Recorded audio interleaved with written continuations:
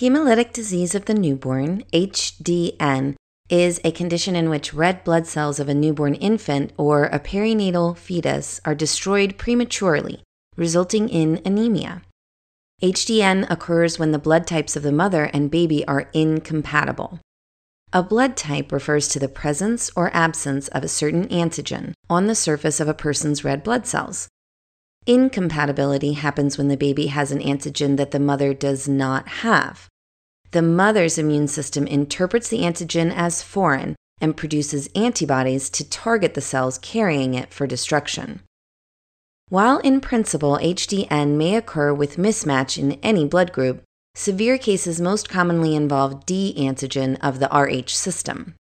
Specifically, HDN may develop if an Rh negative mother, having no D antigen, carries an Rh positive fetus with D antigen. The first mismatch pregnancy, however, is usually not at risk.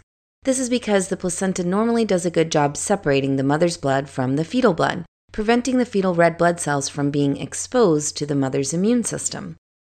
However, at birth, or if a miscarriage or abortion occurs, the tearing of the placenta exposes fetal blood to the mother, who then responds by producing anti-D antibodies.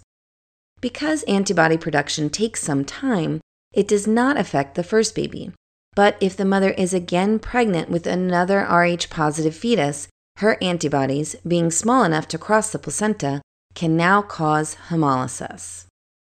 The first mismatch pregnancy may be at risk if the mother has previously been exposed to the antigen in other ways, such as through blood transfusion or sharing needles, or if the placental barrier is breached because of trauma or medical procedures early in the pregnancy. Anemia can cause heart failure, respiratory distress, and edema. Infants born with HDN also develop jaundice due to the accumulation of bilirubin, a yellow product of hemoglobin breakdown.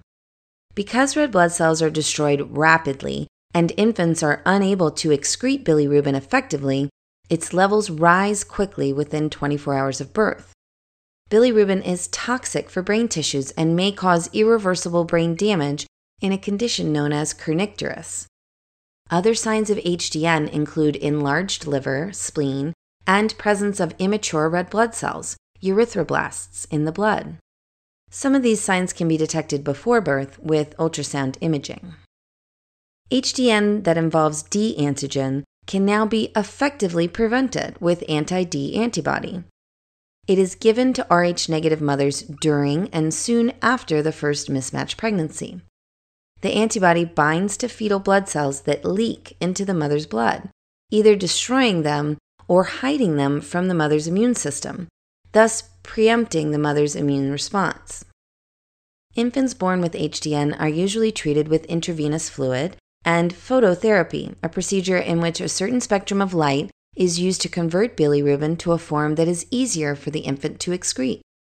Severe anemia may be treated with blood transfusion, intravenous immunoglobulin G therapy, which works by blocking the destruction of antibody-coated red blood cells, and exchange transfusion, where the baby's blood is essentially replaced with Rh negative donor blood.